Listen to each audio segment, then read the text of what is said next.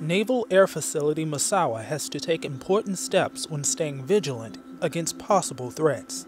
NAF's Emergency Management Department protects sailors by providing the proper personal protective equipment to survive in environments that have been rendered toxic.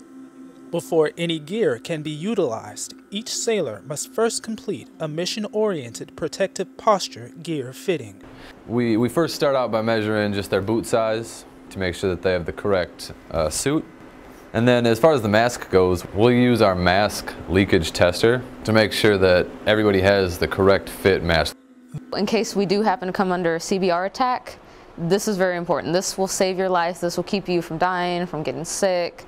After the initial fitting, members are required to refit annually to keep their file current. Petty Officer William Bergsteiner, Misawa Air Base, Japan.